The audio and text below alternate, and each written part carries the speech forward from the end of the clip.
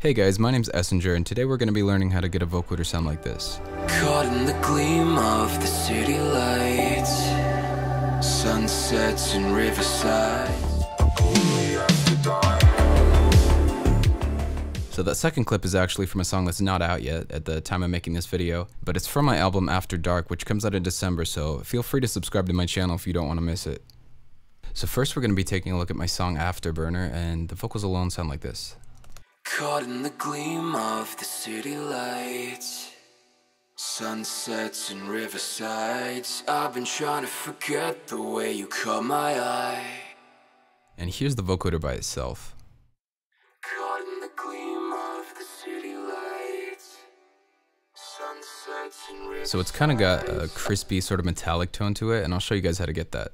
So first we're going to open up Serum, and really any synth works for this. It's just a simple saw stack. I've got some unison for widening and just a little bit of detune, and that sound should be something like this. So now with the carrier out of the way, we can move on to the vocoder section.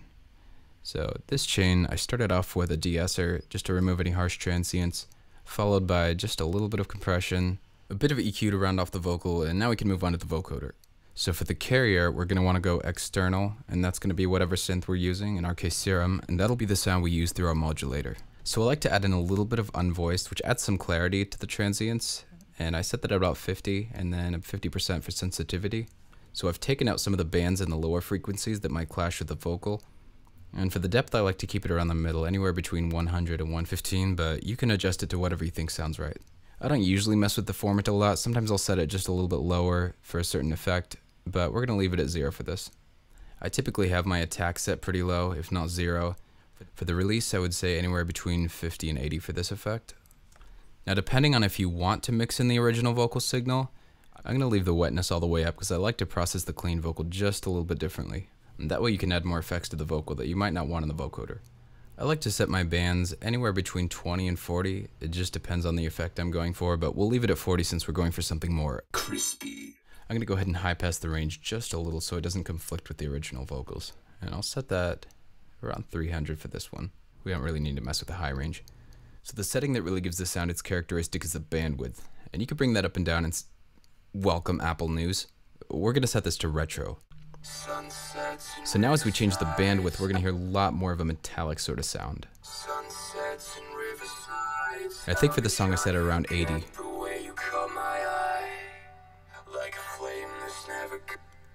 So I did throw an OTT on there after that just to bring out some of the frequencies.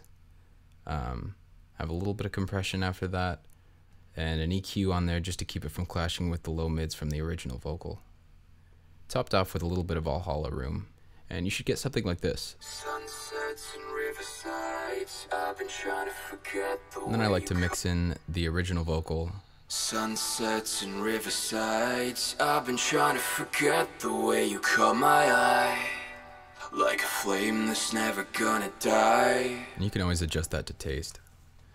So let's move on to the second vocal. But only after dark. I got this one by creating a synth melody that I wanted the vocal to follow.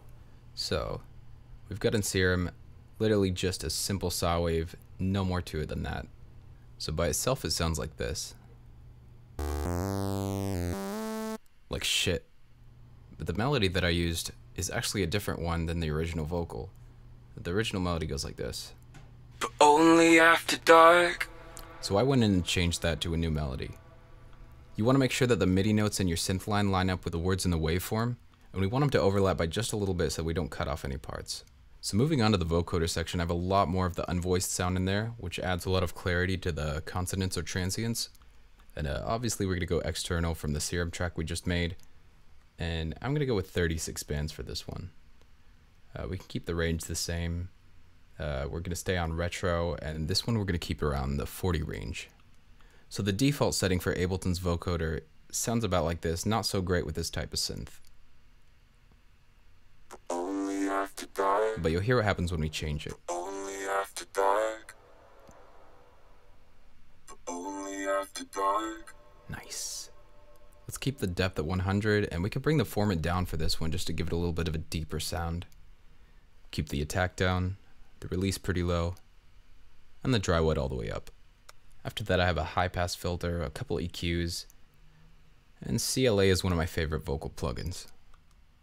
I do have quite a bit of compression on this. I have a de-esser to get rid of some of the high frequencies, a hollow room which I have automated, and a gate at the very end to get rid of some compressor noise.